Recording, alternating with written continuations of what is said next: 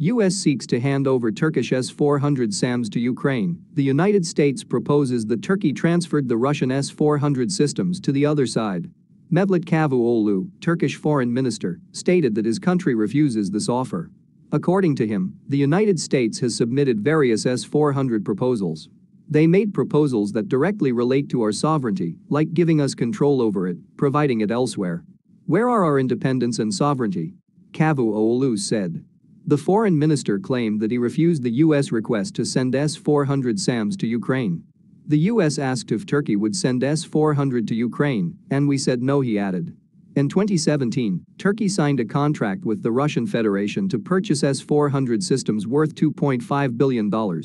In 2019, the Turkish side received components of the Russian system and integrated them into its air defense. And at the same time, it tested the capabilities of the S-400 on military aircraft purchased earlier from the United States. In December 2020, the United States imposed sanctions against Turkey for knowingly large-scale operating with an organization that is part of the defense intelligence sector of the Russian government or works on its behalf.